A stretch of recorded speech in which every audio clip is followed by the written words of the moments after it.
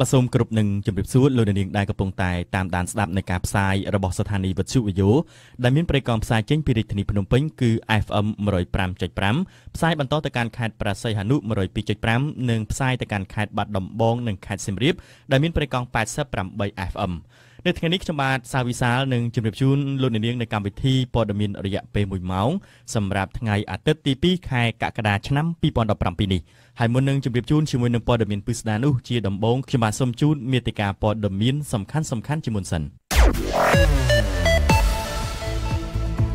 លោកខួនស្រេងអភិបាលរាជធានីភ្នំពេញថ្មីថាបើមេប៉ុស្តិ៍នគរបាលនៅគ្រប់ខណ្ឌមិនអាចបង្ក្រាបករណីចោរឆក់ប្លន់និងគ្រឿងញៀនបានទេគួរលាឈប់ទៅលោកហងជួនអរុនរដ្ឋមន្ត្រីក្រសួងអប់រំទទួលគោរមងារជាបណ្ឌិតសភាចារអូស្ត្រាលីពង្រឹងទំនាក់ទំនងពាណិជ្ជកម្មនិងការវិនិយោគជាមួយកម្ពុជាបន្ថែមថៃពន្យាពេលអនុវត្តច្បាប់ការងារថ្មីដោយសារមានពលករធ្វើមាតុភូមិនិវត្តន៍ច្រើនក្រុមរដ្ឋអ៊ីស្លាមរងសម្ពាធកាន់តែខ្លាំងទាំងនៅប្រទេសសេរីនិងប្រទេសអ៊ីរ៉ាក់ព័ត៌មានរហ័សច្បាស់លាស់មាននៅក្នុងវិទ្យុខ្មែរអន្តរជាតិ VAYO FM ព័ត៌មានជាតិ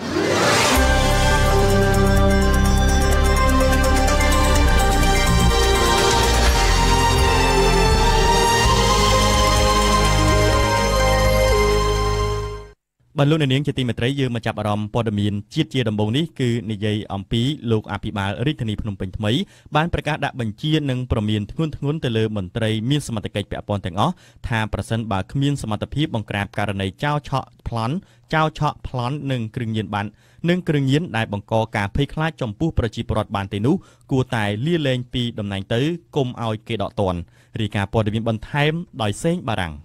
លោកខុនស្រេកអភិបាលរាជធានីភ្នំពេញដែលទើបតែឡើងកាន់តំណែងថ្មីបានចេញបទបញ្ជាផ្ទាល់មាត់ដល់មន្ត្រីមានសមត្ថកិច្ចពាក់ព័ន្ធទាំងអស់ត្រូវខិតខំពង្រឹងសុវត្ថិភាពជូនប្រជាពលរដ្ឋបន្ទាប់ពីពិនិត្យឃើញថាករណីចោរឆក់ប្លន់និងគ្រឿងញៀនបានកក្រាក់ឡើងវិញ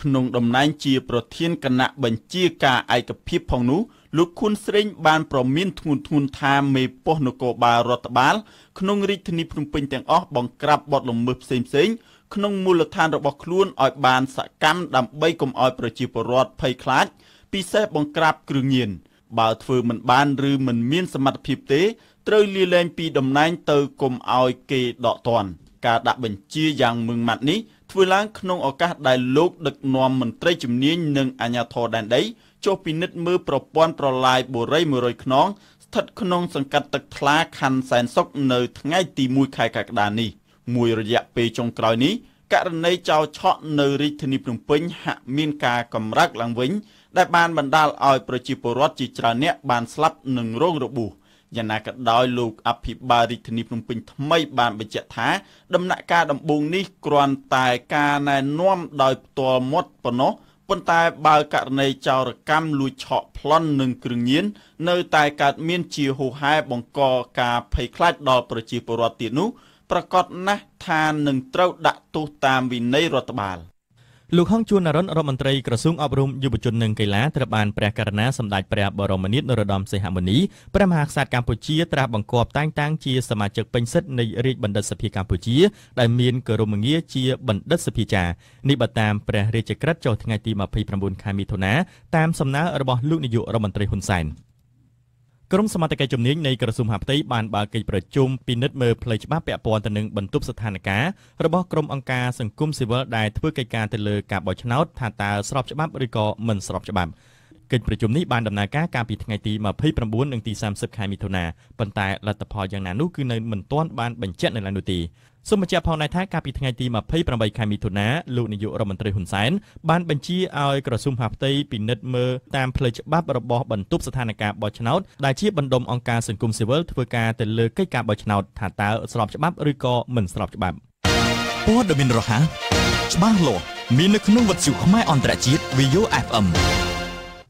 ដល់ឡែកក្នុងជំនួបពិភាក្សាការងារជាមួយលោកប៉ានសោសារដ្ឋមន្ត្រីក្រសួងពាណិជ្ជកម្មអគ្គរដ្ឋទូតអូស្ត្រាលីប្រចាំកម្ពុជាបានអះអាងថារដ្ឋាភិបាលអូស្ត្រាលីមានការតាំងចិត្តខ្ពស់ក្នុងការពង្រឹងទំនាក់ទំនងពាណិជ្ជកម្មនិងការវិនិយោគបន្ថែមទៀតជាមួយនឹងកម្ពុជាសេងបារាំងរាយការណ៍ព័ត៌មាននេះអូស្ត្រាលីគ្រោងនឹងរៀបចំកិច្ចប្រជុំមន្ត្រីជាន់ខ្ពស់មួយស្ដីពីពាណិជ្ជកម្មនិងវិនិយោគដើម្បីបន្តពង្រីកកិច្ចសហប្រតិបត្តិការរវាងកម្ពុជានិងអូស្ត្រាលីផងដែរគ ក្នុងជំនួបជាមួយរដ្ឋមន្ត្រីក្រសួងពាណិជ្ជកម្មកាលពីថ្ងៃទី29 ខែមិថុនាឆ្នាំ2017នៅទីស្តីការក្រសួងពាណិជ្ជកម្មលោកស្រីអាយគ្គរដ្ឋទូតអូស្ត្រាលីបានលើកឡើងដែរថាកាលពីពេលថ្មីនេះលោកស្រីបានជួបពិភាក្សាជាមួយក្រសួងការបរទេសក្នុងការរៀបចំកិច្ចប្រជុំមន្ត្រីជាន់ខ្ពស់មួយស្តីពីពាណិជ្ជកម្មនិងវិនិយោគដើម្បីបន្តពង្រឹងកិច្ចសហប្រតិបត្តិការរវាងកម្ពុជានិងអូស្ត្រាលីដែរម្យ៉ាងវិញទៀតលោកស្រីក៏បានអញ្ជើញរដ្ឋមន្ត្រីក្រសួងពាណិជ្ជកម្មកម្ពុជាដើម្បីចូលរួមក្នុងព្រឹត្តិការណ៍មួយចំនួនដែលរៀបចំដោយរដ្ឋាភិបាលអូស្ត្រាលីក្នុងនោះព្រឹត្តិការណ៍ទី1គឺកិច្ចប្រជុំអាស៊ីប៉ាស៊ីហ្វិកនៅចុងឆ្នាំ2017ព្រឹត្តិការណ៍ទី2គឺកិច្ចប្រជុំកំពូលលើកទី1អាស៊ានអូស្ត្រាលីដែលនឹងប្រព្រឹត្តទៅនៅទីក្រុងស៊ីដនីនៅក្នុងឆ្នាំ2018ដោយកិច្ចប្រជុំនេះនឹងចូលរួមពីលោកនាយករដ្ឋមន្ត្រីហ៊ុនសែនផងដែរនៅក្នុងរបៀបវរៈនៃកិច្ចប្រជុំនេះក៏មានកិច្ចប្រជុំស្តីពីតភ្ជាប់សេដ្ឋកិច្ចកិច្ចប្រជុំកំពូលធុរៈជនជាន់ខ្ពស់និងកិច្ចប្រជុំស្តីពីកិច្ចសហប្រតិបត្តិការប្រឆាំងអំពើភេរវកម្មយ៉ាងណាក៏ដោយលោកប៉ាន់សូសាក់ថាការចូលរួមក្នុងព្រឹត្តិការណ៍ទាំងនោះពិតជាមានសារៈសំខាន់សម្រាប់ប្រទេសទាំងពីរជាពិសេសដើម្បីពង្រឹងកិច្ចសហប្រតិបត្តិការរវាងកម្ពុជានិងអូស្ត្រាលីលោកប៉ាន់សូសាក់បានបញ្ជាក់ថានេះជាឱកាសមួយដើម្បីឲ្យវិស័យឯកជនរបស់ប្រទេសទាំងពីរបានជួបគ្នានិងសហការជាមួយគ្នាដែរអាញាធិបតេយ្យកម្ពុជាបានឃាត់ខ្លួនជនជាតិចិន38នាក់ពាក់ព័ន្ធទៅនឹងករណីជំរិតទារប្រាក់តាមប្រព័ន្ធអ៊ីនធឺណិតនាថ្ងៃទី1ខែកក្កដានេះនៅទីតាំងពីរផ្សេងគ្នាដែលស្ថិតនៅខេត្តកំពតទីតាំងទី1គឺសមត្ថកិច្ចឃាត់ខ្លួនបាន18នាក់ស្ថិតនៅក្នុងឃុំជុំគ្រៀលទីតាំងទី2ឃាត់ខ្លួនបាន20នាក់ស្ថិតនៅក្នុងឃុំម៉ាក់ប្រាំងស្រុកទឹកឈូខេត្តកំពតនៅក្នុងប្រតិបត្តិការនេះនាយការិយាល័យនគរបាលព្រំប្រទានកម្រិតស្រាលខេត្តកំពតគឺបានឲ្យដឹងថាជនជាតិចិនដែលឃាត់ខ្លួននោះគឺមានស្រីចំនួន18នាក់ហើយជនជាតិចិនទាំងនេះគឺមានជាប់ពាក់ព័ន្ធទៅនឹងករណីជំរិតតាមប្រព័ន្ធអ៊ីនធឺណិតដែលសមត្ថកិច្ចរដ្ឋាភិបាលចិនបានស្រាវជ្រាវរកឃើញសមត្ថកិច្ចបានឲ្យដឹងទៀតថាក្រោយការឃាត់ខ្លួនជនជាតិចិនទាំងអស់នេះភ្លាមគឺបានបញ្ជូនទៅកាន់ស្នងការដ្ឋានខេត្តកំពតហើយក៏បានបញ្ជូនបន្តទៅអគ្គនាយកដ្ឋានអន្តោប្រវេសន៍ដើម្បីកសាងសំណុំរឿងចាត់ការទៅតាមច្បាប់ផងដែររយៈពេល6ខែឆ្នាំ2017នេះករណីគ្រោះថ្នាក់ចរាចរណ៍បានកើតឡើងចំនួន1883លើកបណ្ដាលឲ្យមានមនុស្សស្លាប់ចំនួន919នាក់និងរងរបួសប្រមាណជា2982នាក់មូលហេតុបង្កឲ្យគ្រោះថ្នាក់គឺមានការបើកបរល្មើសល្បឿនកំណត់ 36% មិនគោរពសិទ្ធិ 16% មិនប្រកាន់ស្ដាំ 12% ស្រវឹង 11% វ៉ាជែង 10%បត់ 10% កត្តាយានយន្ត 3% ងងុយដេក 1% និងកត្តាផ្លូវ 1%ព័ត៌មានរហ័សច្បាស់លាស់មាននៅក្នុងវិទ្យុខ្មែរអន្តរជាតិ VAYO FMយុវតីមកពីគ្រួសារក្រីក្រចំនួន30នាក់បន្ថែមទៀតបានទទួលអាហារូបករណ៍បន្តការសិក្សាដើម្បីសម្រេចក្តីស្រមៃរបស់ខ្លួនតាមគម្រោងអាហារូបករណ៍សិស្សនៅសាកលវិទ្យាល័យ CTSP របស់អង្គការ KEP នៅក្រុងកំពង់ចាមយុវតីទាំងនោះសុទ្ធតែធ្លាប់បានឆ្លងកាត់ការលំបាកនិងឧបសគ្គច្រើនក្នុងជីវិតរបស់ពួកគេបើទោះបីជាពេលខ្លះពួកគេត្រូវបានអ្នកជិតខាងរិះគន់ថាខ្លួនជាស្រីមិនចាំបាច់ប្រឹងរៀនក៏បានព្រោះធំឡើងនៅតែធ្វើជាប្រពន្ធរបស់គេដដែលក៏ដោយក៏ពួកគេនៅតែបដិញ្ញាចិត្តប្រឹងរៀនសូត្រដើម្បីត្រឡប់ទៅអភិវឌ្ឍភូមិឃុំរបស់ខ្លួនយើងនឹងវិលមកលម្អិតព័ត៌មាននេះបន្ថែមទៀតនៅក្នុងនាទីហេតុការណ៍សំខាន់នាពេលបន្តិចទៀតនេះដែលមានសេចក្តីរាយការណ៍ដោយគង់ឧត្តមព័ត៌មានក្នុងប្រទេសព្រឹត្តិការណ៍ជុំវិញពិភពលោកសូមស្ដាប់វិទ្យុ VAYO FM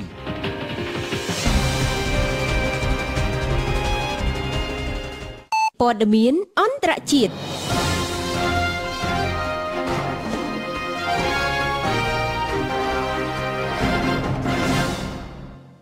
បាទលោកនាងជាទីមេត្រីយើងមកចាប់អារម្មណ៍សម្រាប់ព័ត៌មានអន្តរជាតិវិញព័ត៌មានអន្តរជាតិជាដំបូងគឺយើងទៅចាប់អារម្មណ៍ព័ត៌មាននៅក្នុងប្រទេសថៃ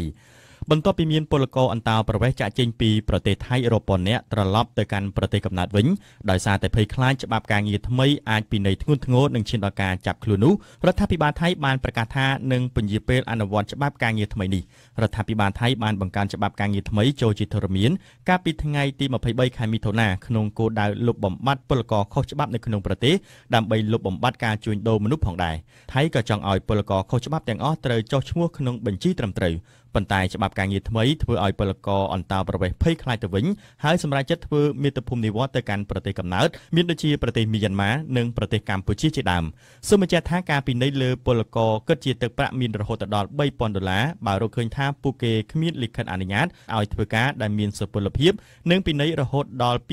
$24,000បើរកឃើញថាពួកគេគ្មានឯកសារបញ្ជាក់ត្រឹមត្រូវថាត្រូវបានជួលឲ្យធ្វើការក្នុងប្រទេសថៃដលៃអេរយាបតផ្គឿនរបស់កូរ៉េខាងជើងតាមរយៈការធ្វើតេស្តមីស៊ីលម្ដងហើយម្ដងទៀតបានធ្វើឲ្យប្រទេសអាមេរិកប្រតិកម្មកាន់តែខ្លាំងនៅពេលនេះលោកដូណាល់ត្រាំប្រធានាធិបតីប្រទេសអាមេរិកបានប្រកាសថានឹងលែងមានការអត់ធ្មត់ជាមួយនឹងប្រទេសកូរ៉េខាងជើងទៀតហើយការចរចាក៏មិនសង្ឃឹមទទួលបានផលប្រយោជន៍មកវិញដូច្នេះលោកស្នើឲ្យដៃគូពាក់ព័ន្ធរកទណ្ឌកម្មណាដែលមានប្រសិទ្ធភាពដាក់សម្ពាធបន្ថែមលើកូរ៉េខាងជើងពេញភេងរាយការណ៍ព័ត៌មាននេះប្រធានាធិបតីអាមេរិកលោកដូណាល់ត្រាំបានប្រកាសយ៉ាងច្បាស់ថាអាមេរិកពិតជាអស់ភាពអត់ធ្មត់នឹងកូរ៉េខាងជើងហើយជំវិញកម្មវិធីមីស៊ីលនិងនុយក្លេអ៊ែរលោកថ្លែងបែបនេះខណៈជួបពិភាក្សាជាមួយប្រធានាធិបតីកូរ៉េខាងត្បូងលោកមូនជេអ៊ិនដែលបានធ្វើទស្សនកិច្ចទៅអាមេរិកក្រៅកិច្ចពិភាក្សានៅសេតាវិមានកាលពីថ្ងៃទី30មិថុនាឋានៈដឹកនាំទាំងពីរបានធ្វើសន្និសីទកាសែតរួមគ្នាបង្ហាញពីការឯកភាពបង្កើនទណ្ឌកម្មលើកូរ៉េខាងជើងលោកត្រាំនិយាយថាកម្មវិធីមីស៊ីលនិងនុយក្លេអ៊ែរកូរ៉េខាងជើងតម្រូវឲ្យមានការឆ្លើយតបច្បាស់លាស់មួយចំពោះភាពអត់ធ្មត់នឹងកូរ៉េខាងជើងសម្រាប់អាមេរិកលែងមានទៀតហើយលោកប្រធានាធិបតីបន្ថែមថាអាមេរិកនឹងចាប់ដៃជាមួយកូរ៉េខាងត្បូងនិងជប៉ុនក៏ដូចជាដៃគូផ្សេងទៀតចាត់វិធានការការទូតសន្តិសុខសេដ្ឋកិច្ចដើម្បីការពារសម្ព័ន្ធមិត្តពីទង្វើកូរ៉េខាងជើងលោកត្រាំជំរុញឲ្យភាគីពាក់ព័ន្ធត្រូវអនុវត្តទណ្ឌកម្មប្រឆាំងកូរ៉េខាងជើងដោយស្នើឲ្យប្រទេសទាំងនោះជ្រើសយកទណ្ឌកម្មណាដែលមានប្រសិទ្ធភាពប្រធានាធិបតីអាមេរិកលោកដូណាល់ត្រាំបានសង្កត់ធ្ងន់ថាគ្រប់គ្នាកំពុងប្រឈមការគំរាមកំហែងពីអរិយាប័ត្រប្រហើនគ្មានកោតក្រែងនិងរបបឃោឃៅរបស់កូរ៉េខាងជើងកម្មវិធីនុយក្លេអ៊ែរនិងមីស៊ីលនៃរបបនេះត្រូវតែរកវិធីសាស្ត្រទប់ស្កាត់ទៅបានកូរ៉េខាងជើងមិនបានគិតពីសុវត្ថិភាពនិងសន្តិសុខប្រជាជនខ្លួនឯងនិងប្រទេសក្បែរខាងនោះឡើយហើយក៏មិនគោរពជីវិតមនុស្សដែរសូមបញ្ជាក់ថារដ្ឋបាលលោកដូណាល់ត្រាំរឹតតែចង់កាច់ធ្មង់កូរ៉េខាងជើងខ្លាំងឡើងឲ្យរដ្ឋមួយនេះភ្ញាក់ខ្លួនម្ដងព្រោះតែអកប្បកិរិយាខែងរែងមិនចង់ក្រោមនរណាជាក់ស្ដែងមានការធ្វើតេស្តមីស៊ីលជាបន្តបន្ទាប់ក្នុងរយៈពេលថ្មីនេះទោះបីក្រុមប្រឹក្សាសន្តិសុខអង្គការសហប្រជាជាតិហាមឃាត់ក៏ដោយរឿងដែលអាមេរិកខឹងនឹងកូរ៉េខាងជើងមួយទៀតគឺការស្លាប់របស់និស្សិតអាមេរិកម្នាក់ក្រោយត្រូវកូរ៉េខាងជើងចាប់ឃុំខ្លួននិងដាក់ទោសឲ្យធ្វើពលកម្មធ្ងន់ធ្ងរនិស្សិតឈ្មោះអូថូវ៉មបៀអាយុ22ឆ្នាំបានស្លាប់ក្នុងពេលមិនដល់មួយសប្តាហ៍ផងបន្ទាប់ពីដោះលែងត្រឡប់ទៅដល់អាមេរិកវិញអាមេរិកចោទកូរ៉េខាងជើងមិនគោរពសិទ្ធិមនុស្សចាប់ឃុំខ្លួនអូថូវ៉មបៀរហូតមានជំងឺធ្ងន់ធ្ងរហើយត្រូវស្លាប់បាត់បង់ជីវិតមិនព្រមជាបាលឲ្យទាន់ពេលវេលាប៉ុន្តែការចោទប្រកាន់ក៏ត្រូវកូរ៉េខាងជើងបដិសេធដែរក្រុមរដ្ឋអ៊ីស្លាមកំពុងតែរងសម្ពាធយ៉ាងខ្លាំងទាំងនៅក្នុងប្រទេសសេរីនិងប្រទេសអ៊ីរ៉ាក់នៅក្នុងប្រទេសអ៊ីរ៉ាក់កងទ័ពរដ្ឋាភិបាលគាំទ្រដោយអាមេរិកបានវាយលុកដណ្ដើមយកទីតាំងធំរបស់ក្រុមនេះស្ថិតនៅក្នុងក្រុងមូស៊ូលបានហើយទីក្រុងមូស៊ូលត្រូវបានក្រុមរដ្ឋអ៊ីស្លាមកាន់កាប់តាំងពីខែមិថុនាឆ្នាំ2014ប៉ុន្តែពេលនេះត្រូវកងទ័ពអ៊ីរ៉ាក់គ្រប់គ្រងបានស្ទើរទាំងស្រុងគឺគ្រប់គ្រងទីតាំងសំខាន់បានអស់ហើយដល់ហើយនៅឯប្រទេសសេរីវិញក្រុមជីវពលប្រឆាំងភេរវកម្មក៏បានសហការជាមួយនឹងកងទ័ពសម្ព័ន្ធមិត្តស្ថិតក្រោមការគាំទ្រពីអាមេរិកដែរបណ្ដេញក្រុមរដ្ឋអ៊ីស្លាមចេញពីទីក្រុងរ៉ាខាក្រុងរ៉ាខាគឺជាទីតាំងធំមួយទៀតរបស់ក្រុមរដ្ឋអ៊ីស្លាមនៅក្នុងប្រទេសសេរីសម្រាប់ព័ត៌មានអន្តរជាតិចុងក្រោយគឺនិយាយអំពីចិនបានចេញមុខជំទាស់ទៅនឹងប្រទេសអាមេរិករឿងអាមេរិកគ្រោងលក់អាវុធទៅឲ្យតៃវ៉ាន់តម្លៃជាង$1,000 លានចិនថាបើអាមេរិកមិនលុបចោលការសម្រេចចិត្តនេះទេអាមេរិកពិតជាដើរខុសផ្លូវភាពជឿទុកចិត្តនិងកិច្ចសហការរវាងប្រទេសទាំងពីរប្រកាសជាជួបបញ្ហាមិនខានរាយការណ៍ព័ត៌មាននេះដោយពេញភេងស្ថានទូតចិនប្រចាំទីក្រុងវ៉ាស៊ីនតោនបានបញ្ជាក់ថាប្រទេសចិនពិតជាជំទាស់ដាច់ខាតដែលអាមេរិកលក់អាវុធទៅឲ្យតៃវ៉ាន់អ្នកនាំពាក្យស្ថានទូតបានចេញសេចក្តីថ្លែងការណ៍កាលពីថ្ងៃទី29មិថុនានៅក្នុងសេចក្តីថ្លែងការណ៍និយាយថាអាមេរិកបានសម្រេចចិត្តខុសការសម្រេចចិត្តរបស់អាមេរិក ក៏រំលោភលើគោលការណ៍ស្នូលរវាងប្រទេសទាំងពីរព្រមទាំងជ្រៀតជ្រែកកិច្ចការផ្ទៃក្នុងរបស់ចិនសេចក្តីថ្លែងការណ៍បន្ថែមថាអាមេរិកធ្វើបែបនេះពិតជាប្រឆាំងនឹងកិច្ចព្រមព្រៀងសម្រេចបានរវាងប្រធានាធិបតីអាមេរិកជាមួយចិននៅក្នុងកិច្ចប្រជុំកាលពីខែមេសាហើយនឹងបំផ្លាញដល់ការជឿទុកចិត្តបំផ្លាញកិច្ចសហការផងដែរដូច្នេះចិនសូមជំរុញឲ្យអាមេរិកត្រូវផ្អាកជាបន្ទាន់ផែនការសម្រេចលក់អាវុធឲ្យតៃវ៉ាន់នេះចិនក៏មានសិទ្ធិនៅក្នុងការចាត់វិធានការបានដែរសូមបញ្ជាក់ថាតាមការបញ្ជាក់ពីមន្ត្រីរដ្ឋាភិបាលលោកដូណាល់ត្រាំអាមេរិកបានព្រមព្រៀងលក់អាវុធឲ្យកោះតៃវ៉ាន់មានតម្លៃជាង$1000 លានអាមេរិកការសម្រេចចិត្តរបស់រដ្ឋបាលលោកដូណាល់ត្រាំបែបនេះធ្វើតាមសំណើរបស់តៃវ៉ាន់ដែលចង់បានសព្វាវុធសម្រាប់ការពារសន្តិសុខសុវត្ថិភាពនៅលើកោះប៉ុណ្ណោះមិនបានរំលោភលើគោលនយោបាយចិនតែមួយរបស់ក្រុងប៉េកាំងទេអាមេរិកបានលក់អាវុធជាលើកចុងក្រោយទៅឲ្យតៃវ៉ាន់កាលពីខែធ្នូឆ្នាំ2015ជាការកត់សម្គាល់កន្លងមកលោកត្រាំធ្លាប់ធ្វើឲ្យចិនថ្នាំងថ្នាក់ចិត្តម្ដងរួចមកហើយដោយសារតែប្រកាសរឹតចំណងមិត្តភាពជាមួយតៃវ៉ាន់ចិនចោទលោកត្រាំមើលរំលងគោលនយោបាយចិនតែមួយរបស់ក្រុងប៉េកាំងដែលរាល់ការរឹតចំណងមិត្តភាពត្រូវធ្វើជាមួយក្រុងប៉េកាំងមិនមែនជាមួយតៃវ៉ាន់ទេព្រោះតៃវ៉ាន់ស្ថិតក្រោមការគ្រប់គ្រងរបស់ចិន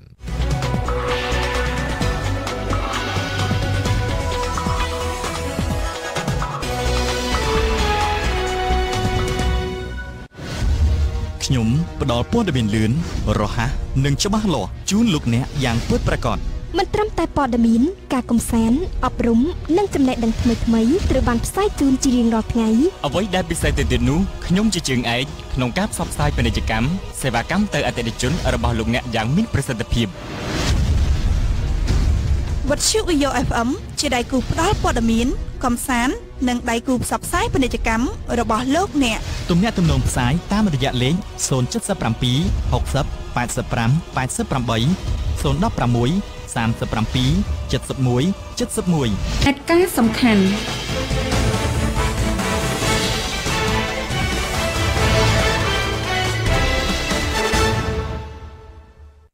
យុវតីមកពីគ្រួសារក្រីក្រចំនួន30នាក់បន្ថែមទៀតបានទទួលអាហារូបករណ៍បន្តការសិក្សាដើម្បីសម្រេចក្តីស្រមៃរបស់ខ្លួនតាមគម្រោងអាហារូបករណ៍សិស្សនៅសាកលវិទ្យាល័យ CTSP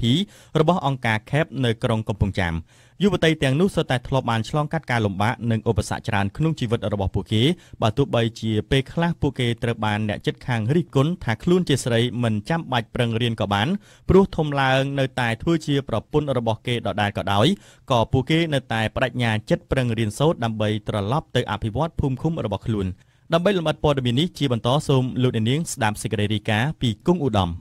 គម្រោងអាហារូបករណ៍សិស្សនៅសាកលវិទ្យាល័យហៅកាត់ថា CTSP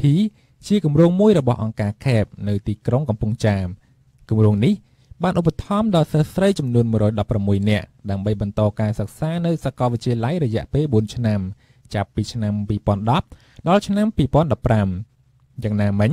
គម្រោងបានបន្តពង្រីកសកម្មភាពដោយចាប់ផ្ដើមនៅខែតុលាឆ្នាំ2016ដើម្បីជួយដល់សិស្សក្រីក្រចំនួន30នាក់បន្ថែមទៀតបានបន្តការសិក្សារបស់ពួកគេនៅថ្នាក់មហាវិទ្យាល័យសិស្សក្រីក្រទាំងនេះបានកំពុងបន្តការសិក្សារបស់ខ្លួននៅសាកលវិទ្យាល័យ Western ក្រុងកំពង់ចាមដោយផ្ដោតលើការអភិវឌ្ឍអាជីពវគ្គសិក្សាកុំព្យូទ័រនិងវគ្គបណ្ដុះបណ្ដាលខ្លីៗសិស្សស្រីទាំង30នាក់នោះភាគច្រើនសុទ្ធតែជាសិស្សដែលធ្លាប់ឆ្លងកាត់នៅឧបសគ្គរួមទាំងការលំបាកនានាក្នុងជីវិតតែពួកគេសុទ្ធតែមានបំណងប្រាថ្នាចង់អភិវឌ្ឍមូលដ្ឋានរបស់ខ្លួនដែលកំពុងរស់នៅក្រោយបញ្ចប់ការសិក្សាខាងក្រោមនេះគឺជាសិស្សនិស្សិតស្រីដែលកំពុងអភិវឌ្ឍចំណេះជំនាញរបស់ខ្លួនក្នុងគម្រោងអាហារូបករណ៍សិស្សនៅសាកលវិទ្យាល័យតាមរយៈអង្គការ Khmer ថនណាវិនយុវតីមួយរូបដែលមានមហិច្ឆតាចង់ក្លាយជាអ្នកដឹកនាំប្រទេសបាននិយាយថានាងចង់ឃើញប្រទេសកម្ពុជាមានមេដឹកនាំជាស្ត្រីម្នាក់និងចង់លុបបំបាត់ទស្សនៈមួយថាស្ត្រីបង្វិលចង្ក្រានមិនជុំបើបរិះអាចធ្វើបានស្ត្រីក៏អាចធ្វើបានដូចគ្នាណាវិនបានយកអ្នកស្រីអង្សានស៊ូជីធ្វើជានិមិត្តរូបរបស់ខ្លួនព្រោះនាងមើលឃើញថាមេដឹកនាំភូមិរូបនោះជាអ្នកតស៊ូដ៏ល្បីល្បាញនិងជាសកម្មជនដែលទទួលបានពានរង្វាន់ Nobel ណាវិនបដិញ្ញាថានឹងធ្វើឲ្យបានដូចមេដឹកនាំស្ត្រីរូបនោះផងដែររីឯបូណារតយុវតីមួយរូបដែលតែងតែឃើញការប្រើប្រាស់អំពើហិង្សាក្នុងគ្រួសារបាននិយាយថានាងមានអារម្មណ៍ខ្មាស់គេខ្លាំងណាស់និងចង់ឈប់រៀនម្ដងរាល់ពេលជិះកង់ទៅរៀនឬទៅលេងផ្ទះបងប្អូន ហើយត្រូវបានពួកគេសួរនាំពីរឿងឪពុកក្រៅពីនោះនាងតែងតែត្រូវបានអ្នកភូមិថាឲ្យថាខ្លួនជាស្រីទេប្រឹងរៀនធ្វើអីរៀនទៅធ្វើជាប្រពន្ធគេដដែលទោះបីជាពាក្យទាំងនេះបានធ្វើឲ្យនាងអាក់អន់ចិត្តក៏ដោយក៏នាងនៅតែបដិញ្ញាបន្តរៀនសូត្រដើម្បីសម្រេចបំណងប្រាថ្នារបស់នាងគឺចង់ក្លាយជាមេឃុំស្រីដ៏ល្អម្នាក់បំណងប្រាថ្នានេះកើតឡើងក្រោយនាងសង្កេតឃើញថាមេឃុំរបស់នាងមិនបានបំពេញកាតព្វកិច្ចនិងមិនបានយកចិត្តទុកដាក់ជាមួយប្រជាពលរដ្ឋឲ្យបានល្អនោះទេណារដ្ឋបានយកលោកបារ៉ាក់អូបាម៉ាធ្វើជាជនគំរូរបស់នាងព្រោះដោយសារការដឹកនាំរបស់គាត់ល្អពលរដ្ឋស្រឡាញ់ច្រើននិងមានឥទ្ធិពលយុវតីគង់សុភាកំពុងសិក្សាជំនាញគណនេយ្យក្រៅពីមានបំណងចង់ស្វែងរកចំណេះដឹងនិងរកចំណូលផ្គត់ផ្គង់គ្រួសារនោះនាងមានបំណងចង់ធ្វើការងារសង្គមក្នុងសហគមន៍របស់នាងដែលផ្ដោតលើសកម្មភាពផ្សព្វផ្សាយចំណេះដឹងដល់ប្រជាជនទប់ស្កាត់អំពើហិង្សានិងជួយដល់កុមារក្រីក្រក្រោយនាងមើលឃើញថាប្រជាជនក្នុងមូលដ្ឋានរបស់នាងនៅតែប្រើប្រាស់អំពើហិង្សាក្នុងគ្រួសារដដែលទោះបីជាតាមរយៈពាក្យសម្ដីក៏ដោយចំណែកឯអេងសុកគីវីយុវតីមួយរូបដែលមានស្ថានភាពគ្រួសារបែកបាក់គ្នាព្រោះដោយសារមានអំពើហិង្សាក្នុងគ្រួសារនិងការប្រើប្រាស់សូរ៉ាសុកគីវីថានាងហាក់គ្មានសុភមង្គលក្នុងគ្រួសារទេរាល់ពេលឲ្យតែឪពុកស្រវឹងនិងបានប្រើប្រាស់ហិង្សាមកលើម្ដាយទោះជាយ៉ាងណាក៏ដោយនិស្សិតជំនាញគណនេយ្យរូបនេះចង់ក្លាយជាប្រធានគម្រោងឬប្រធានផ្នែកណាមួយក្នុងក្រុមហ៊ុនផ្ដល់ប្រាក់កម្ចីព្រោះនាងស្រឡាញ់ចូលចិត្តនិងគិតថាការងារទាំងនោះអាចជួយដល់សង្គមច្រើនតាមរយៈការផ្ដល់កម្ចីដល់ប្រជាជនក្រីក្រក្នុងអត្រាការប្រាក់ទាបនាងបញ្ជាក់ថាព្រោះតែនាងធ្លាប់ឆ្លងកាត់ស្ថានភាពក្រីក្រលំបាកដូច្នេះហើយទើបនាងយល់អារម្មណ៍អ្នកក្រីក្រលំបាកនោះយ៉ាងម៉េចយ៉ាងណាមិញស្មានសាគីយ៉ានិស្សិតខ្មែរអ៊ីស្លាមជាកូនស្រីច្បងក្នុងគ្រួសារដែលមានបងប្អូន8នាក់មានតែនាងម្នាក់គត់ដែលបានបន្តសិក្សារៀនសូត្រដល់ថ្នាក់មហាវិទ្យាល័យនាងធ្លាប់ត្រូវបានអ្នកជិតខាងថាឲ្យនាងថាជាកូនស្រីប្រឹងរៀនធ្វើអីធំឡើងត្រូវប្តីចិញ្ចឹមដដែលយុវតីរូបនេះថានាងប្រឹងរៀនក៏ព្រោះតែមិនចង់ឮពាក្យសម្ដីនិងទស្សនៈនេះនាងមានបំណងចង់លុបបំបាត់ពាក្យទាំងនោះចោលតែម្ដងសាគីយ៉ាថានាងចង់ធ្វើជាអ្នកគ្រប់គ្រងក្នុងផ្នែកណាមួយក្នុងអង្គការឬស្ថាប័នណាមួយដើម្បីគ្រប់គ្រងលើផ្នែកធនធានមនុស្សនាងបានលើកសរសើរពីនាយិកាអង្គការ Khmer ដែលប្រធានអង្គការរូបនោះក៏ជាស្ត្រីជនជាតិខ្មែរអ៊ីស្លាមផងដែរចំណែកឯជ្រនកាត់ថាយុវតីមួយរូបដែលបានកំពុងរស់នៅជាមួយជីដូនវ័យ70ឆ្នាំក្រោយម្ដាយឪពុកនិងប្អូនស្រីតែម្នាក់បានចាក់ចេញទៅធ្វើការនៅប្រទេសថៃតាំងពីនាងនៅតូចមកម្ល៉េះនាងមានបំណងប្រាថ្នាចង់ក្លាយជាគ្រូបង្រៀនភាសាអង់គ្លេសដល់ក្មេងៗក្នុងសហគមន៍របស់ខ្លួនព្រោះដោយសារក្នុងភូមិឃុំរបស់នាងពុំមានគ្រូបង្រៀនគ្រប់គ្រាន់ឡើយសូមបញ្ជាក់ថាគម្រោងអាហារូបករណ៍សិស្សនៅសាកលវិទ្យាល័យគឺជាគម្រោងដែលគាំទ្រថវិកាដោយមូលនិធិមេរ៉ាលីនិងអង្គការមូលនិធិអាស៊ីហើយប្រតិបត្តិដោយអង្គការ Khmer បច្ចុប្បន្ននេះនិស្សិតអាហារូបករណ៍ចំនួន116នាក់រួមបញ្ចូលទាំងចំនួនទី1និងទី2បានបញ្ចប់ការសិក្សាដោយជោគជ័យនិងទទួលបានការងារធ្វើនៅតាមក្រុមហ៊ុនធនាគារក្នុងស្ថាប័នរដ្ឋាភិបាលនិងអង្គការមិនមែនរដ្ឋាភិបាលអំឡុងពេលប្រតិបត្តិការគម្រោងបានបដិបដើមបង្កើតកម្មវិធីមូលនិធិសង្គមដើម្បីរៃអង្គាសថវិកាដែលបានជួយក្មេងក្រីក្រចំនួន3នាក់បានទៅបន្តការសិក្សានៅថ្នាក់ឧត្តមសិក្សាក្នុងឆ្នាំ2016គម្រោងនេះជឿជាក់ថាការផ្ដល់ឱកាសដល់ក្មេងស្រីដើម្បីអាចបន្តការសិក្សានៅថ្នាក់ឧត្តមសិក្សានិងទទួលបានជោគជ័យក្នុងការងារគឺជាការជួយលើកស្ទួយការផ្លាស់ប្ដូរជីវិតជំនាញនៅក្នុងសង្គមកម្ពុជានិងកាត់បន្ថយទម្រង់រើសអើង gender នៅក្នុងនីតិ SME កម្ពុជាថ្ងៃនេះមានបទសម្ភាសន៍រវាងពេញភេងជាមួយនឹងលោកគីបូរ៉ាប្រធានសមាគមអ្នកទីផ្សារកម្ពុជាប្រធានបទនៅក្នុងកិច្ចពិភាក្សានៅថ្ងៃនេះគឺយុទ្ធសាស្ត្រថ្មីរបស់សមាគមអ្នកទីផ្សារកម្ពុជាលោកគីបូរ៉ានឹងបកស្រាយពាក់ព័ន្ធយុទ្ធសាស្ត្រថ្មីបន្ថែមទៀតក៏ដូចជាសកម្មភាពកន្លងមករបស់សមាគមមួយនេះចឹងដឹងថាតើសមាគមអ្នកទីផ្សារកម្ពុជាបង្កើតឡើងក្នុងគោលដៅអ្វីខ្លះហើយជួយអ្វីខ្លះដល់អ្នកទីផ្សារនោះបើជាបន្តសូមលោកអ្នកនាងស្ដាប់កិច្ចសម្ភាសន៍នេះដូចតទៅជំរាបសួរបាទជំរាបសួរបាទប្រហែលជាបងប្អូនយើងមួយចំនួនបានទទួលជ្រាបហើយពាក់ព័ន្ធទៅនឹងសមាគមអ្នកទីផ្សារកម្ពុជាបានហើយអ្នកខ្លះទៀតក៏ពុំទាន់អាចទទួលជ្រាបដែរអញ្ចឹងជាកិច្ចចាប់ផ្ដើមសូមអញ្ជើញលោកបាទបូរ៉ាជម្រាបឡើងវិញបន្តិចទៅនឹងប្រវត្តិបាទនៃសមាគមអ្នកទីផ្សារកម្ពុជាបាទសូមអរគុណ បាទសមាគមអ្នកទីផ្សារកម្ពុជាគឺយើងបង្កើតឡើងកាលពីចុងឆ្នាំ2012បាទដែលលោកដេនីសួរគាត់ជាអ្នកផ្ចុងផ្ដើមនៅក្នុងការបង្កើតនេះហើយបន្ទាប់ពីក្រោយការបង្កើតនៅក្នុងប្រទេសកម្ពុជាមកយើងក៏បានចូលទៅជាសមាជិករបស់សហព័ន្ធទីផ្សារអាស៊ីបាទដែលមកដល់ពេលសប្តាហ៍ថ្ងៃនេះគឺសហព័ន្ធទីផ្សារអាស៊ីគឺយើងមានចំនួន16ប្រទេសហើយដែលចូលជាសមាជិករបស់សហព័ន្ធទីផ្សារអាស៊ីបាទតើតើទៅនឹងគោលបំណងវិញនៃការបង្កើតជាសមាគមនេះឡើងតើមានគោលបំណងអ្វីទៅគោលបំណងរបស់យើងកាលពីដើមដំបូងមកដែលយើងបង្កើតសមាគមនេះគឺយើងចង់ប្រ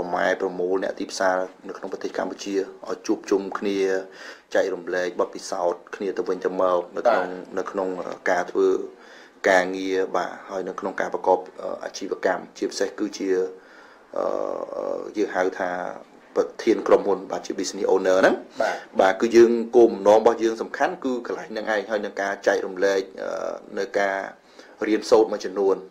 បាទប៉ុន្តែក្រោយមកនេះគឺយើងមានការកែប្រែច្រើនមែនទែនបាទពាក់ព័ន្ធជាមួយនឹងសមាគមនេះដែរតើមានការបែងចែកជាសមាជិកយ៉ាងម៉េចដែរបាទសមាជិកនៅក្នុងសមាគមអ្នកទីផ្សារកម្ពុជាគឺយើងចែកចេញជា3គឺយើងផ្ដល់អត្ថភាពដល់3ធំដែលយើងគិតមើលថាទី1គឺយើងផ្ដល់ទៅខាងផ្នែកឲ្យបងប្អូននិស្សិតបាទពីព្រោះអីយើងចង់បណ្ដុះបណ្ដាលបងប្អូននិស្សិតដើម្បីឲ្យคลายទៅជាអ្នកជំនាញខាងផ្នែកទីផ្សារតែម្ដងបាទដែលសម្រាប់ឆ្នាំ2017នេះយើងមានកម្មវិធីដែលយើងទៅរៀននៅក្រៅអីផ្សេងបើសិនជាគាត់ចាប់អារម្មណ៍យើងអាចទៅរៀនបានដើម្បីទទួលបានសញ្ញាបត្រដែលទទួលស្គាល់លក្ខណៈជាអន្តរជាតិណាបាទអញ្ចឹងសមាជិកទី2ជាប្រភេទរបស់សមាជិកទី2នេះគឺជាប្រភេទម្ចាស់អាជីវកម្មបាទដែលនៅក្នុងសមាជិកអាជីវកម្មនេះគឺគាត់មានពេលវេលាបង្កើន network របស់គាត់បាទក្នុងលក្ខណៈជាបង្កើនជាបណ្ដាញការរកស៊ីរបស់គាត់បាទក្រៅពីហ្នឹងគឺការទទួលបាននៅការចែករំលែកបទពិសោធន៍ផ្សេងពីម្ចាស់ជីវកម្មដទៃទៀតដែលគាត់មានបទពិសោធន៍ហ្នឹងហើយបើសិនជាគាត់មានបញ្ហាជួបប្រទះរឿងខ្លះដែលគាត់ត្រូវការជាលក្ខណៈជាបាទការពិគ្រោះយោបល់អីហ្នឹងគឺយើងនៅក្នុងធីមនៅក្នុងក្រុមអ្នកសមាជិកទីផ្សារកម្ពុជាហ្នឹងគឺយើងមានអ្នកជួយប្រោះបាទជួយពិគ្រោះយោបល់ជាមួយគាត់ដែរបាទហើយគាត់អាចទៅចូលរួមនៅកម្មវិធីជាអន្តរជាតិអញ្ចឹងបើសិនជាករណីគាត់មានកម្មវិធីនៅក្រៅបាទនៅប្រទេសផ្សេងដែរក្រៅពីប្រទេសកម្ពុជាយើងធ្វើណាបាទអញ្ចឹងគឺនៅក្នុង16ប្រទេសនេះគឺគាត់អាចអញ្ជើញទៅបាទនៅក្នុងជាសមាជិកបាទរបស់អ្នកទីផ្សារកម្ពុជាអញ្ចឹងមិនថាគាត់មកពីប្រទេសកម្ពុជាបាទអញ្ចឹងយើងមានអញ្ចឹងមួយឆ្នាំមានច្រើនណាបើសិនជាគាត់មានពេលវេលាសម្រាប់ដើរខាងក្រៅហ្នឹងគឺសម្បូរមែនទែនបាទហើយសមាជិកប្រភេទទី3នេះគឺយើងឲ្យទៅលើគេហៅថា corporate member បាទ corporate member នេះគឺយើងសំដៅទៅលើការបណ្ដុះបណ្ដាលជាលក្ខណៈមួយគឺសម្រាប់ជាបុគ្គលិករបស់គាត់តែម្ដងបាទអញ្ចឹងមានន័យថាផលប្រយោជន៍សំខាន់សម្រាប់ corporate member នេះគឺការដែលគាត់បញ្ជូនបុគ្គលិករបស់គាត់ដែលចូលមក training ជាមួយនឹងសមាគមអ្នកទីផ្សារកម្ពុជាបាទអញ្ចឹងនេះគឺជាផលប្រយោជន៍ធំមែនទែនពីព្រោះអីសម្រាប់ទីផ្សារសមាគមអ្នកទីផ្សារកម្ពុជាយើងនៅតែគិតថាការដែលបណ្ដុះបណ្ដាលធនធានមនុស្សគឺសំខាន់ណាស់ដើម្បីឲ្យគាត់នឹងឯងជួយធ្វើការឲ្យក្រុមហ៊ុនវិញបើសិនជាគាត់មានធនធានល្អ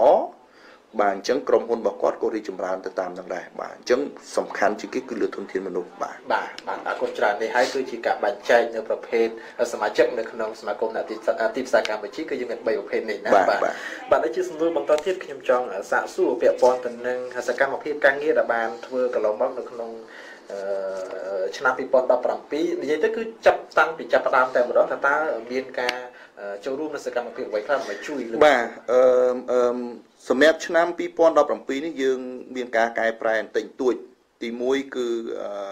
ការប្រជុំរបស់សមាជិកគឺយើងលែងធ្វើ2សប្តាហ៍ម្ដងហើយយើងមកធ្វើមួយខែម្ដងវិញប៉ុន្តែយើងធ្វើរយៈពេលយូរគឺយើងធ្វើមួយព្រឹកអញ្ចឹងរៀងរាល់មួយខែម្ដងគឺយើងធ្វើមួយព្រឹកបាទមួយព្រឹកពេញអញ្ចឹងហើយបន្ទាប់មកយើងមានអាហារថ្ងៃត្រង់ឲ្យជាមួយគ្នាអញ្ចឹងទៅបាទហើយកាលពីមុនយើងធ្វើរៀងរាល់2សប្តាហ៍ប៉ុន្តែយើងគិតថាដូចជារំខានដល់ម្ចាស់អាជីវកម្មនឹងច្រើនពេកពីព្រោះឲ្យគាត់រវល់ អញ្ចឹងពីអាទិត្យភ្លេចដល់ខ្លួនបាត់ហើយបាទលឿនពេកដល់ពេលអញ្ចឹងយើងមានអារម្មណ៍ថាគាត់ពេលខ្លះទៅគាត់ក៏អត់បានមកអត់បានអីអញ្ចឹងណាពេលអញ្ចឹងពេលខ្លះគាត់គាត់រវល់ចុះខែចុះឲ្យច្រើនអីអញ្ចឹងទៅអញ្ចឹងយើងកែប្រែការជួបជុំគ្នាហ្នឹងឯងមកមួយខែម្ដងប៉ុន្តែយើងធ្វើនៅក្នុងការជួបជុំគ្នាក្នុងមួយខែម្ដងហ្នឹងគឺយើងបានផ្ដល់លក្ខណៈជាការចែករំលែកបទពិសោធន៍ទៅលើក្រុមហ៊ុននឹងច្រើនអញ្ចឹងយើងមានយកប្រធានបទយកមកនិយាយនៅក្នុងកម្មវិធីហ្នឹងដើម្បីធ្វើម៉េចឲ្យជួយភាពជាលក្ខណៈគេហៅថាសម្រួលដល់ការធ្វើការងាររបស់គាត់អញ្ចឹងបាទយើងយក theory មកបង្រៀនទៅខាងក្រុមគាត់វិញអញ្ចឹងគាត់អាចគិតថាអ្វីដែលគាត់ខ្វះខាតបាទគាត់អាច learn គាត់អាច start គាត់អាចសិក្សាពីនឹងបានហើយបាទនៅ2017នេះគឺខាងសមាគមគឺយើងអត់ភ្លេចទេគឺការងារសង្គមរបស់យើងបាទព្រោះជារឿងសំខាន់សម្រាប់ការងារសង្គមអញ្ចឹងយើងចាប់ផ្ដើមធ្វើការងារសង្គមជារៀងរាល់3ខែម្ដងដោយយើងផ្ដល់ជាសម្ភារៈសិក្សាផ្ដល់អីផ្សេងៗទៅដល់បងប្អូននៅតាមសាលាដែលមានការខ្វះខាតអញ្ចឹងយើងមើលថាតើសាលាណាដែលមានការខ្វះខាតខ្លះយើងជួយគាត់អញ្ចឹងកម្មវិធីនេះគឺយើងធ្វើរៀងរាល់3ខែម្ដង3ខែម្ដងបាទ3ខែម្ដងអញ្ចឹងសម្រាប់ជាម្ចាស់អាជីវកម្មឬមួយបងប្អូនណាដែលមានចិត្តសប្បុរសអាចបាទតាក់ទងសមាគមអ្នកទីផ្សារកម្ពុជាបាននៅក្នុងកម្មវិធីហ្នឹងបាទហើយមួយទៀតសំខាន់ជាងគេនេះគឺសមាគមបានបង្កើតមួយយើងហៅថា certified professional marketer អូខេនេះឯងគឺយើងបានសហការជាមួយនឹងវិទ្យាស្ថាន marketing របស់ម៉ាឡេស៊ីយើងបង្កើតការទទួលបាននៅជំនាញវិជ្ជាជីវៈខាង marketing នឹងបានអញ្ចឹងសម្រាប់បងដែលជា marketer បាទជាអ្នកទីផ្សារបាទដើម្បីចង់បានសញ្ញាបត្រលក្ខណៈអន្តរជាតិហ្នឹងបាទគឺចូលមកជាមួយនឹងសមាគមអ្នកទីផ្សារកម្ពុជាមកយើងរៀបចំអាហ្នឹងឲ្យបាទបណ្ដៃភេលុយបាទកុំច្រើនបាទហើយយើងឃើញថានេះគឺជាចំណុចពិសេសមែនតើអញ្ចឹងទេជារួមមកវិញតើមានជាយុទ្ធសាស្ត្រថ្មីអ្វីបន្ថែមទៀតទេបាទសម្រាប់សមាគមអ្នកទីផ្សារកម្ពុជាយើងសម្រាប់ឆ្នាំ2017នេះគឺយើងគម្រោងរបស់យើងគឺយើងធំដែលយើងធ្វើរៀងរាល់3ខែម្ដងដែរណាគឺការអញ្ជើញវាគ្មិនមកពីបរទេសដើម្បីយកមកចែករំលែកយកមកចែករំលែកបទពិសោធន៍បាទទៅវិញទៅមករវាងប្រទេសផ្សេងអញ្ចឹងខ្ញុំជឿថាការពីលើកមុននោះគឺការពីខែ3នោះគឺយើងបានអញ្ជើញគាត់មកពីខាងប្រទេសហ្វីលីពីនបាទតែសារនេះថ្ងៃ29ខែកក្កដា2017នេះយើងអញ្ជើញខាងម៉ាឡេម្ដងម៉ាឡេស៊ីបាទខាងម៉ាឡេស៊ីម្ដងដើម្បីឲ្យប្រទេសផ្សេងគ្នាមានការរបៀបនៅក្នុងការធ្វើការងារការចែករំលែកបទពិសោធន៍ហ្នឹងគឺវាអាចខុសគ្នាហើយបាទអញ្ចឹងដោយសារយើងនៅក្នុងអាស៊ានអញ្ចឹងយើងត្រូវមើលថាតើអាស៊ាននៅក្នុងប្រទេសដែលជិតខាងរបស់យើងហ្នឹងគឺគេរបៀបនៃការដែលគេដើររបៀបអីហ្នឹងគឺយ៉ាងម៉េចអញ្ចឹងគឺយើងយកអាហ្នឹងយកមកចែករំលែកគ្នាហើយអញ្ចឹងយើងមានប្រធានបទមួយយកមកចែករំលែកនៅក្នុងកម្មវិធីហ្នឹងឯងហើយតែប៉ុណ្ណឹងសម្រាប់ជាបរទេសប៉ុន្តែនៅក្នុងពេលជាមួយគ្នានៅក្នុងកម្មវិធីហ្នឹងយើងក៏មានអញ្ជើញវាគ្មិនជានៅដែលគាត់មានបទពិសោធន៍ក្នុងទីផ្សាររបស់ប្រទេសកម្ពុជាយើងហ្នឹងមកចូលជាលក្ខណៈជាវាគ្មិនដែរដើម្បីឌីស្កាសគ្នាដើម្បីពិភាក្សាគ្នាថារកចំណុចល្អផ្ដល់ជាយោបល់ទៅឲ្យអូឌៀនបាទហើយខ្ញុំជឿថាផ្សារមុនយើងមានអូឌៀនបរទេសយើងមានអីច្រើនដែរមកបាទអ្នកដែលចូលរួមហ្នឹងបាទអញ្ចឹងខ្ញុំក៏នៅគិតថាម្ដងនេះគឺជាព្រឹត្តិការណ៍មួយដ៏ល្អសម្រាប់ម្ចាស់អាជីវកម្មបាទហើយបងប្អូននិស្សិតក៏អាចចូលរួមស្វែងយល់អំពីអ្វីដែលគេធ្វើបាទពីព្រោះជាចំណេះដឹងជាចំណេះដឹងបាទប៉ុន្តែសម្រាប់ជាម្ចាស់អាជីវកម្មគឺជាអ្វីដែលគាត់ត្រូវធ្វើបាទពីព្រោះនេះគឺជាតាក់ទងជាមួយនឹងប្រធានបទនេះគឺយើងយកមកគឺលើកនៅក្នុងគោលម្ដងមួយគឺសម្រាប់ម្ចាស់អាជីវកម្មជាធំបាទហើយនឹងការចែករំលែកបទពិសោធន៍រវាងប្រទេសទាំងពីរបាទនេះគឺជាចំណុចដែលសំខាន់ដែលយើងនឹងធ្វើនៅថ្ងៃទី29កក្កដាឆ្នាំ2017នេះបាទនេះក៏ជាចំណុចពិសេសមួយទៀតបាទយើងចាប់អារម្មណ៍ទៅលើសមាជិករបស់សមាគមអ្នកទីផ្សារកម្ពុជាវិញតើនៅពេលចូលជាសមាជិកទៅគាត់អាចនឹងទទួលបានផលប្រយោជន៍សំខាន់អ្វីខ្លះនិយាយឲ្យផលប្រយោជន៍សំខាន់ដែលយើងមែនទែនគឺយើងមើលផលប្រយោជន៍សំខាន់3ជាធំសម្រាប់គាត់ទី1ការបណ្ដុះបណ្ដាលធនធានមនុស្សអញ្ចឹងការបណ្ដុះបណ្ដាលធនធានមនុស្សគឺទាំងខ្លួនគាត់ដែលជាម្ចាស់អាជីវកម្មទាំងបុគ្គលិករបស់គាត់ព្រោះសម្រាប់ខ្ញុំនៅតែគិតថាម្ចាស់អាជីវកម្ម ត្រូវតែបណ្ដុះបណ្ដាលបុគ្គលិកខ្លួនឯងកុំមានតែខ្លួនគាត់ច្រើនពេកបាទអញ្ចឹងចាប់ផ្ដើមបណ្ដុះបណ្ដាលអ្នកដែលជាជំនួយការខ្លួនឯងហ្នឹងឲ្យមានសមត្ថភាពខ្ពស់ទៅដើម្បីគាត់មានពេលវេលាច្រើនដើម្បីគិតពី strategic គិតពីយុទ្ធសាស្ត្រផ្សេងៗនៅលើទីផ្សារបើកាលណាគាត់រវល់តែរឿងក្រុមហ៊ុនច្រើនពេកអត់បានគិតពីយុទ្ធសាស្ត្រទីផ្សារការប្រគូដៃគូប្រកួតប្រជែងទេគាត់ក៏មានបញ្ហាដែរព្រោះនៅក្នុងការប្រកួតប្រជែងគេហៅថាតើមានយុទ្ធសាស្ត្របាទអញ្ចឹងបើគាត់ឡើងរវល់តែរឿងរបស់បុគ្គលិកគាត់អត់មានពេលគិតយុទ្ធសាស្ត្រទេ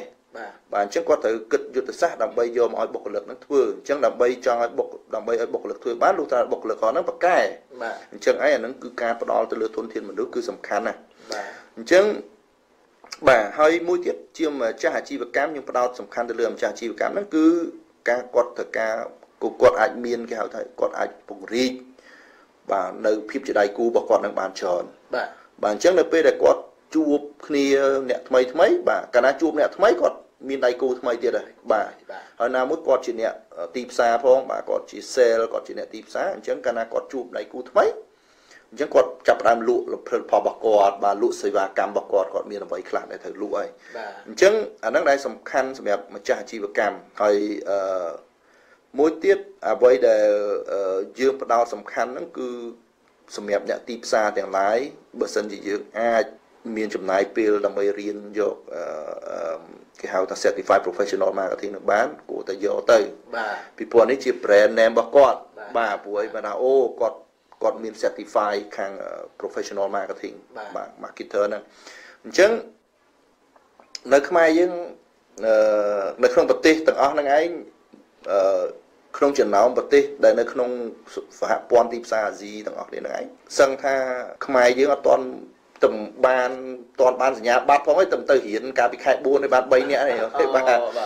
ព្រោះកាលមើលប្រទេសគេមានដល់រាប់រយនាក់ហើយបាទនឹងជាងគេសម្បូរអញ្ចឹងបានយើងមើលថាបើនិយាយពីការប្រកួតប្រជែងទីផ្សារយើងនៅតែប្រើបរទេសដែររាល់ថ្ងៃបាទកន្លែងហ្នឹងឯងយើងអត់ទាន់មានធនធានល្អឲ្យបានច្រើនអញ្ចឹងយើងចង់បានធនធានល្អឲ្យបានច្រើនថែមទៀតនៅក្នុងប្រទេសកម្ពុជាយើងអញ្ចឹងហើយបើយើងសមាគមអ្នកទីផ្សារកម្ពុជាយើងចង់បណ្ដុះបណ្ដាលធនធានមនុស្សឲ្យមានប្រកែខាងផ្នែកទីផ្សារហ្នឹងឯងអរគុណច្រើនលោកបូរ៉ាដោយសារតែពេលវេលាយើងគេមកដល់ទីបញ្ចប់សូមលោកបូរ៉ាជួយជម្រាបការតំណែងក្រែងលោកបងប្អូនរបស់យើងចាប់អារម្មណ៍ទៅនឹងសមាគមអ្នកទីផ្សារកម្ពុជាអាចជាសេដ្ឋាឬក៏លេខទូរស័ព្ទអសូមជួយបាទបើសិនជាមានចំណាប់អារម្មណ៍ហើយចង់ដឹងព័ត៌មានច្បាស់ទាក់ទងជាមួយនឹងខាងផ្នែកទីផ្សារបាទគឺអាចទំនាក់ទំនងទៅកាន់អ៊ីមែលបាទគឺ info@mac.org.kh បាទឬមួយក៏លេខទូរស័ព្ទគឺ015 832 666បាទអរគុណលោកស្រាវជ្រាវទីមេត្រីដោយសារតែពេលវេលារបស់យើងនៅក្នុងកម្មវិធីបានមកដល់ទីបញ្ចប់យើងខ្ញុំទាំងពីរអ្នកសូមអរគុណនិងសូមជម្រាបលាក្នុងនាទីអក្សរសាស្ត្រនៅថ្ងៃនេះលោកអ្នកនាងនឹងបានស្ដាប់អំពីការបកស្រាយរបស់ខាត់សុធីដែលនិយាយអំពីពាក្យថាកោតដែលសរសេរកដាក់ស្រោដដាក់ស្រអេកដាក់ស្រោដជើងថនិងកដាក់ស្រោនិងតមានន័យយ៉ាងដូចម្ដេចខ្លះនោះបាទសូមលោកអ្នកនាងស្ដាប់ការបកស្រាយពីខាត់សុធីដូចតទៅជំរាបសួរលោកអ្នកដែលកំពុងបើកស្ដាប់វិទ្យុ VAYO ទាំងអស់ជាទីមេត្រីនាទីអក្សរសាស្ត្រខ្មែរថ្ងៃនេះខ្ញុំសូមលើកយកពាក្យកោតមកជម្រាបជូនលោកអ្នកការលើកយកពាក្យកោតមកជម្រាបជូនលោកអ្នកនៅពេលនេះដោយសារយើងឃើញពាក្យកោតនេះគឺជាពាក្យដែលមានសូរដូចគ្នាប៉ុន្តែជាពាក្យដែលមានន័យដាច់ដោយឡែកពីគ្នាពាក្យកោតដែលយើងលើកមកជម្រាបជូនអស់លោកអ្នកនេះមាន3ដែលមានន័យសេចក្តីផ្សេងគ្នាដូចតទៅទី1គឺកោតដែលសរសេរកដាក់ស្រអោដដាក់ស្រអេដែលពាក្យនេះគឺជាពាក្យកម្ចីពីសំស្ក្រឹតនិងបាលីដែលមានន័យថាចំនួន10លានចំនួន10លានគឺស្មើនឹង1កោតដែលយើងតែងតែនិយាយថា1កោត2កោត3កោតអីចឹង1កោតនៅទីនេះគឺមានចំនួនស្មើនឹង10លានចំណែកកោតទី2គឺសរសេរកដាក់ស្រអោដជើងថដែលមានឋានៈពាក្យជានាមគឺជាពាក្យដែលកម្ចីពីបាលីមានន័យថាជង្រុកប៉ុន្តែពាក្យកោតនេះខ្មែរប្រើសម្រាប់សម្គាល់របស់សម្រាប់ដាក់សពឬក៏សម្រាប់ដាក់ធាតុនៅទីនេះគឺសំដៅទៅលើឆ្អឹងរបស់បុគ្គលដែលគេគួរគោរពឬហៅថាធាតុឬក៏អធិធាតុ ពាក្យធាតុនេះមានន័យថាសភាវៈឬក៏ធម្មជាតិត្រូវត្រង់ខ្លួនឯងទឹកដីភ្លើងខ្យល់គឺជាធាតុទឹកធាតុដីធាតុភ្លើងឡាក់ដូចយ៉ាងសក់ធ្មេញសាច់ឈាមជាដើមហ្នឹងក៏យើងហៅថាធាតុដែរចឹងពាក្យកោតចំពោះន័យទី2ដែលសរសេរកដាក់ស្រអោនិងដជាងថនេះគឺសំដៅទៅលើវត្ថុសម្រាប់ដាក់ធាតុឬក៏សម្រាប់ដាក់សពយើងហៅថាកោតចំណែកពាក្យកោតទី3ដែលសរសេរកដាក់ស្រអោនិងតគឺជាពាក្យខ្មែរសុទ្ធមិនមែនកម្ចីពីបាលីសំស្ក្រឹតដូចពាក្យពីរខាងលើនោះទេពាក្យនេះមានឋានៈពាក្យជាកិរិយាសព្ទមានន័យថាស្ញែងឬក៏ស្ងើចដូចជាថាគួរឲ្យកោតគេដែរឬក៏ខ្លាចញញើតពាក្យកោតនេះយើងច្រើនតែនិយាយនាំមុខពាក្យក្រែងនាំមុខពាក្យញញើតនាំមុខពាក្យខ្លាចដូចជាថាកោតក្រែងកោតញញើតឬក៏កោតខ្លាចអីចឹងជាដើមនេះគឺជាការលើកយកពាក្យកោតមកជម្រាបជូនអស់លោកអ្នកដែលពាក្យនេះយើងស្ដាប់ទៅមានសូរតែមួយទេប៉ុន្តែន័យសេចក្តីគឺដាច់ដោយឡែកពីគ្នាហើយការសរសេរក៏ខុសៗគ្នាដែរចឹងយើងត្រូវចំណាំដែលកោតសរសេរកដាក់ស្រអោនិងដដាក់ស្រអិអានឹងសំដៅទៅលើចំនួនដែលស្មើនឹង10លានគឺហៅថាមួយកោតចំណែកកោតទី2កដាក់ស្រអោនិងដជាងថមានឋានៈពាក្យជានាមនោះគឺមានន័យថាជង្រុកឬក៏ខ្មែរយើងប្រើសំដៅទៅលើវត្ថុសម្រាប់ដាក់សពឬក៏ឆ្អឹងរបស់បុព្វបុរសដូនតាជាដើមដែលបានបែកកាយរំលាយខន្ធទៅនឹងចំណែកកោតទី3ឋានៈពាក្យជាកិរិយាសព្ទគឺមានន័យថាកោតស្ញប់ស្ញែងកោតក្រែងកោតខ្លាចអីជាដើមចឹងការលើកយកពាក្យកោតមកជម្រាបជូនអស់លោកអ្នកនៅពេលនេះក៏ដល់ពេលវេលានឹងបញ្ចប់ហើយយើងខ្ញុំសន្យាមកជួបលោកអ្នកនៅសប្តាហ៍ក្រោយតាមពេលវេលានិងម៉ោងដដែលសូមអរគុណសូមជម្រាបលាលោកអ្នកអាចជ្រាបពីព័ត៌មានគ្រប់ព្រឹត្តិការណ៍បទសម្ភាសន៍បទវិភាគនិងនីតិសំខាន់ជាច្រើនទៀតតាមរយៈវិទ្យុ VAYO FM 105.5 MHz ផ្សាយចេញពីរាជធានីភ្នំពេញ 102.5 MHz ខេត្តព្រះសីហនុ 88 MHz ខេត្តបាត់ដំបងនិងខេត្តសៀមរាបនិងតាមរយៈគេហទំព័រ www.vayofm.com ដោយសារតែពេលវេលានៃកម្មវិធីផ្សាយព័ត៌មានរបស់វិទ្យុ VAYO បានឈានមកដល់ទីបញ្ចប់អរគុណសម្រាប់ការយកចិត្តទុកដាក់ស្ដាប់របស់លោកអ្នកនាងខណៈពេលនេះវត្តមានខ្ញុំបាទសាវវិសាលរួមជាមួយនឹងសហការីនៃកម្មវិធីផ្សាយព័ត៌មានទាំងអស់សូមអរគុណនិងសូមជម្រាបលា